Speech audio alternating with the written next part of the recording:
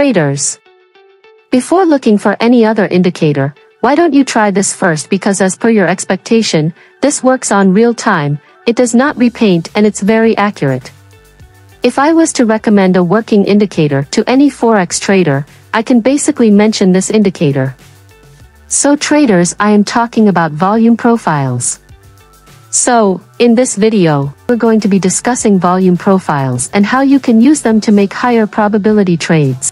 So here we have Bitcoin on the 5-minute time frame, and we're going to go to the indicator tab and type in volume profile.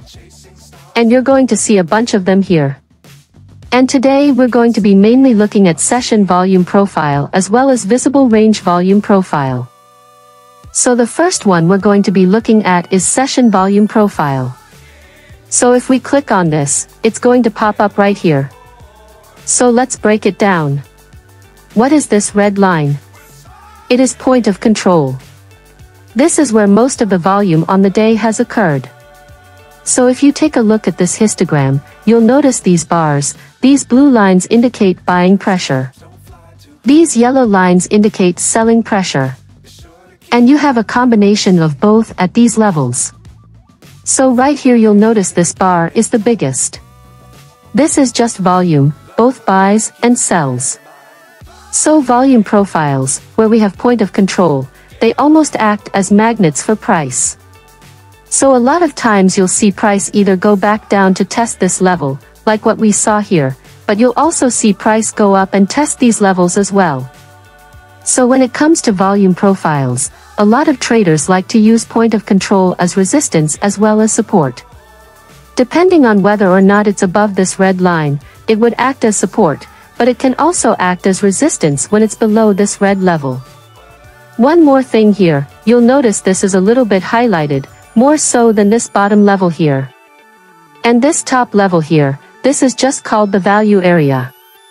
And all the value area is where 70% of the day's volume has occurred. So anything below this level is about 15% of this volume.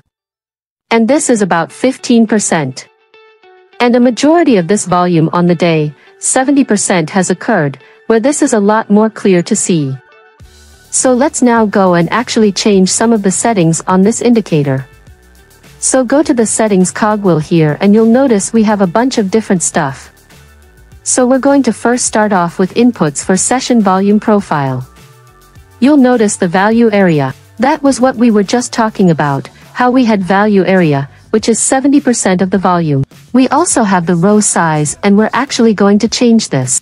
So you'll notice for all of the volume on the day we actually have 24 of these bars, but we actually want to see a little bit more. So I'm going to increase this to 100, and when we click OK, you'll notice immediately it's going to change. So here we have a lot more bars, and all this is doing is dividing those previous 24 bars into more sections to give us a better visualization as to where the volume actually is. So not only do we use point of control, this red line here, as support and resistance, but we can also use these volume levels as support and resistance as well. So if we're to zoom in a little bit here and take a look, where do you think potentially we could find, let's say price were to continue to go down from this level where we are currently? Based on looking at this histogram here on the side, you'll notice a few key areas. Right here there was a lot of volume conducted. Right here one could argue there's some volume conducted. And if we're to take a look down even further for the value area low, maybe even right here, you could argue there's a little bit of volume coming in. So those are some areas where you could potentially see reversals or little bounces. Also take into consideration market structure. We also like to use supply and demand zones as well as your basic support and resistance levels. So now that you have a basic understanding of how to use session volume profile for day trading, we're now going to discuss visible range volume profile. What we're going to do is go to the settings cogwheel here, and we're going to go to style. And from here placement, we're going to change it to the left side so it's easily visible. Now, when it comes to visible range volume profile, it is just that anything that is showing on your chart with regards to price, these candles here, it is going to take into consideration when calculating the volume profile. So we're currently on the daily time frame. If I were to zoom out a ton here, it's going to change based on how much we can see on the chart. Now, we're not going to go that far back, of course, we're going to just be using the past month and a bit or so for this. So why do we now actually change some of these settings? Because you'll notice we only have 24 bars here on the side and it's really not giving us much indication as to where support and resistance levels actually are beyond just the point of control, which of course is useful. So we're going to be going to this settings cogwheel here and similarly how we changed the row size with session volume profile. We're also going to be changing this as well with visible range volume profile. So I'm going to be changing this to 500. I really like to see a lot of bars so I can easily identify support and resistance levels even on these bigger time frames. So we're to take a look right now at Bitcoin with our visible range volume profile. You'll notice based on the price where we are right now, there's a little bit thin here with regards to volume where we are right now. So based on volume profile, I would expect price to probably continue to trend on downwards until we eventually hit this area here where we did in fact see a lot of volume conducted. So I would use this level here, right around the 19.4 level as a support level where we could potentially see a bounce. Now, when it comes to seeing reversals, we would of course look the exact opposite. Where is a lot of volume conducted on the daily if price were to in fact go down to this 19.3 level?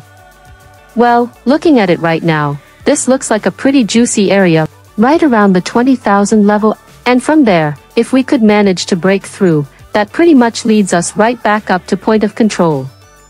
As you'll notice, volume is quite thin here. So I wouldn't be shocked if we managed to break above this level to go back up and test point of control. And when it comes to entering a short position, if you're looking for really big swing trades, this would be a great opportunity to see a retest of point of control before another eventual move downwards. In addition to using other indicators, supply and demand, basic support and resistance, you'll notice we had plenty of wick tests here and we couldn't manage to break through. So it only makes sense for price to go back up to this range before it could potentially see a reversal to the downside. This brings us to the end of this video. Do not forget to like, subscribe and share. Bye guys, I will see you in my next video. Listen traders, before you make any big mistake, like paying for that expensive course, try reading this book first. This is basically what you are going to be taught by your mentor. In fact, not even everything. If you are a beginner and you have learnt only basics, don't dare funding your Forex account because you will not like the results. This book will introduce you to another side of Forex trading because you cannot like forever buy at support and sell at resistance. This book comprises of everything you need to know about smart money concepts and price action, and everything is explained simply. Grab your copy at $10 only and it will save you from a lot rather than paying for those so-called Forex mentorship. You can make payments via PayPal, Binance USDT, M-Pesa and SendWave. Look for payment details on the description of this video. Send your receipt and you will get your copy. First come, first serve.